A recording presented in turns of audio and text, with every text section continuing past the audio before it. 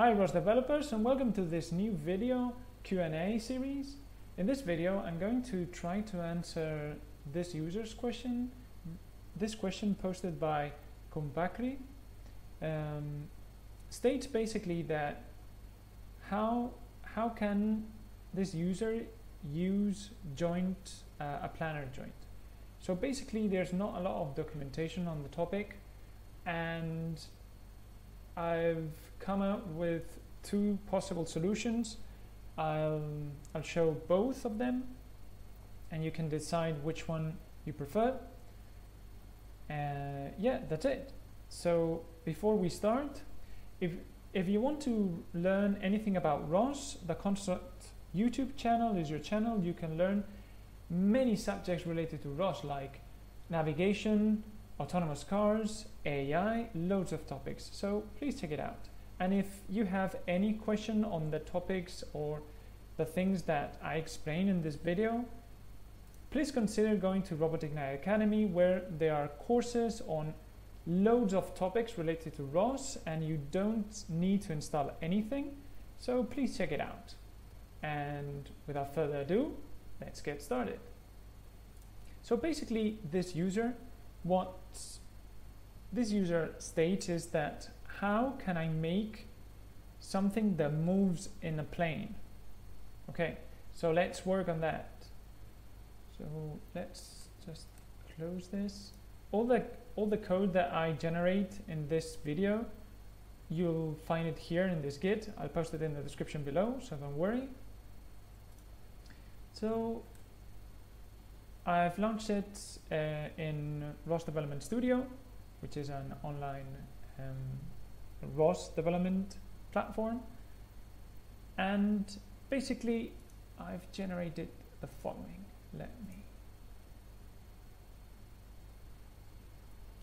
So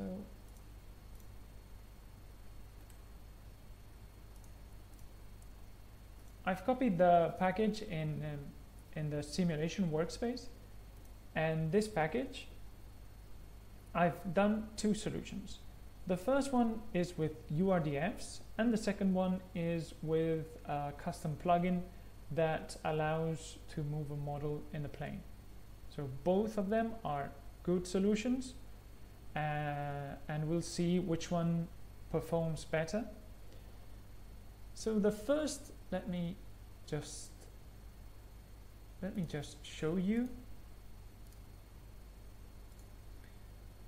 So the first solution is this one, which is basically generating a URDF robot that can move something in the plane.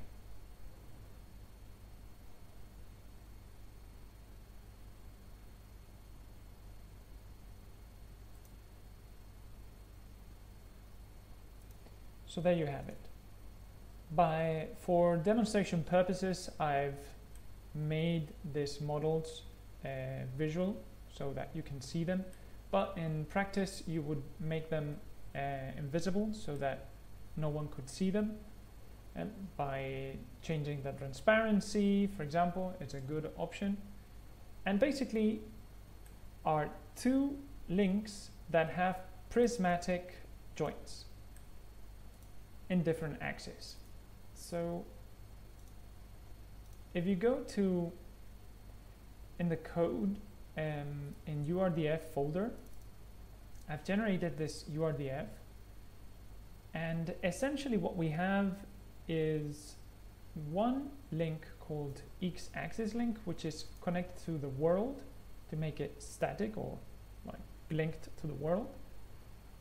And then we have another one which is linked to the x-axis element. And they use prismatic joints, and the x-axis joint moves in the x direction and the y moves in the y direction. So no mystery here.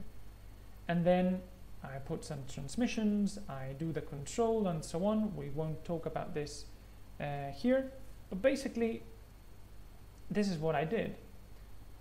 And it's quite tricky because I'm going to show you right now. So if we do ROS run RQT GUI, and we open the graphical tools interface.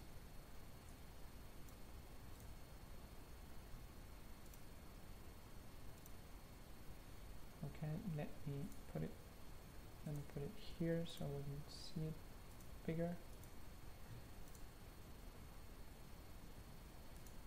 Okay, topics, message publisher,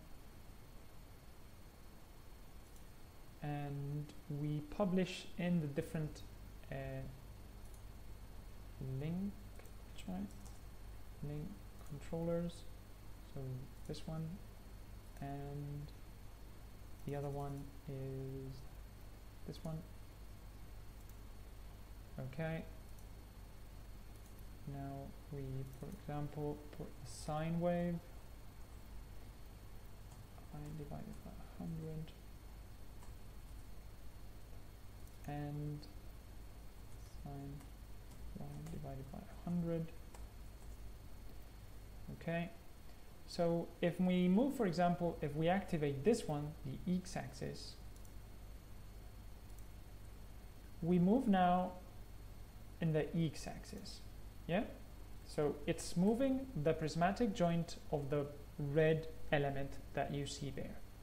Okay, then if we want to move the y-axis, we just have to activate it, and there we go. So now we are moving in the y and x-axis, and the blue element, which would be the element that you want to move in the plane, it's moving effectively in the plane. So this has some advantages, some disadvantages. The main advantage is that you have at your disposal all the control systems to do this. So you can make it move better, you can use PIDs and so on.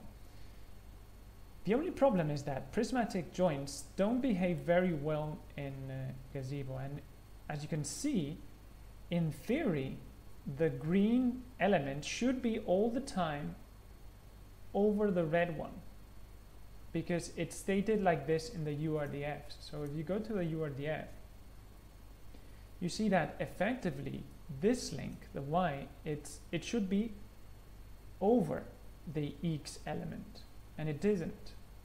It was at the start, but not anymore. That is an issue that I've detected in the prismatic joints, that when you go very far away, it tends to bend, and I don't know exactly why it happens. So if you do know, please leave it in the comments below, because this is like a good solution for something basic. Yeah, so this is one method that I'll post the code as I said, and the explanations in the answer. But basically this is the solution, the first solution. The second one, let me stop this. The second one is the following. So let's launch this Kinetic version 2. So the second one, as I told you, is based on generating a plugin that moves a model. So if you want to move a model in the plane, this is another option. So for this, I generated this Planar movement CPP file, you can see, which essentially is it's a model plugin. Therefore, when you go to the world and you put, let's say, my box, I want to move this box, which you see, this box here is my model, but it could be any model that is touching the ground. Yep. So you want to move it in the plane. So the only thing that you have to do is that the friction with the ground is 0, or you've it has wheels or something that allows it to move on top of the plane. Otherwise, it will have friction problems. We'll do it at the end to show you what happens. But essentially, you have to get a model and at the end put this plugin. that we've generated. Yeah. If you want to know how a plugin like this is made, we made a video like two videos or 2 weeks ago, I think, so that we explained this in more detail, so go there.